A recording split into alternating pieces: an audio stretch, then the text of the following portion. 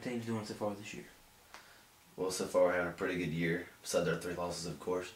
It's definitely upsetting losing twice against Watauga, especially after last year. We wanted some revenge this year. If they came to our house and beat us, but unfortunately this year we couldn't get it done. But I think in some ways it was good for us because it'll help us down the road more in playoff games and tougher pitching, and it's just a good opponent, good preparation for the playoffs. But besides that, we're doing pretty good.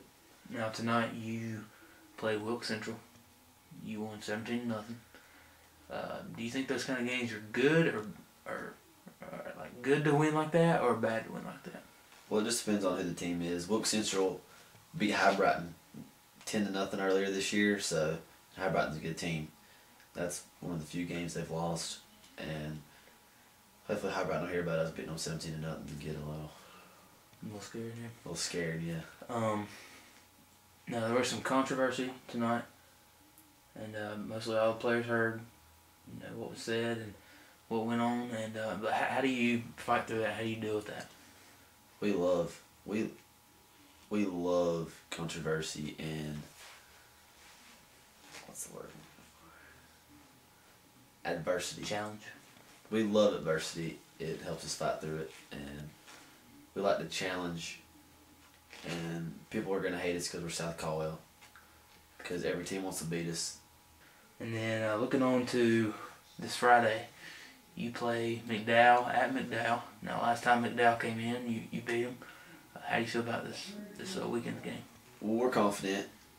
Since we beat them last time, we're tied with them in the conference right now, and a win right here will give us second seed going into the playoffs. And I believe second seed is the best way to go in. And but it's definitely going to be a challenge for us. They're a good team, but we just gotta set goals and reach them and do our thing.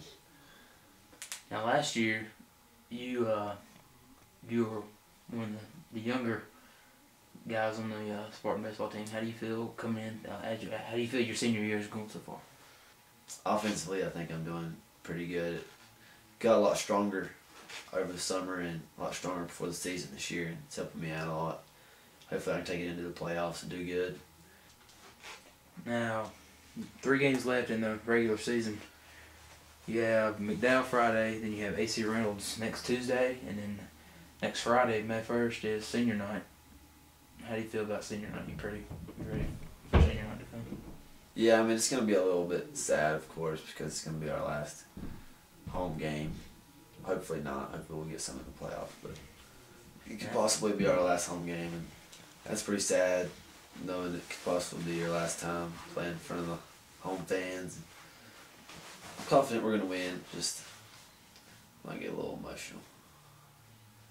And for the 2009 high school playoffs, how do you feel so far?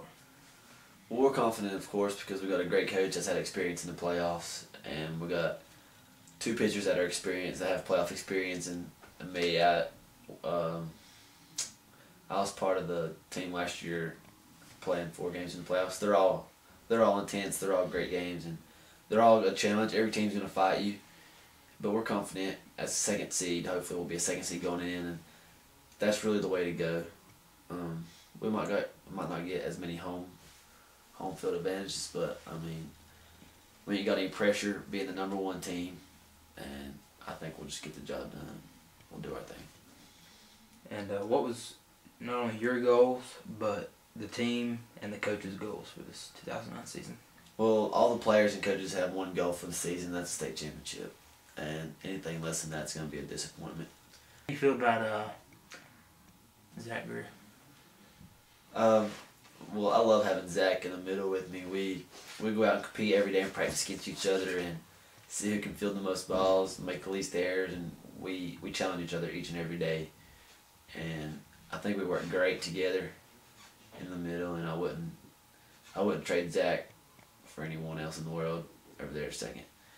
And one more thing I'd like to add, I would like to thank everyone who has stood behind us this year and throughout all the years, and thank you for your support, and stay strong with us in the playoffs. We'll bring back the state championship.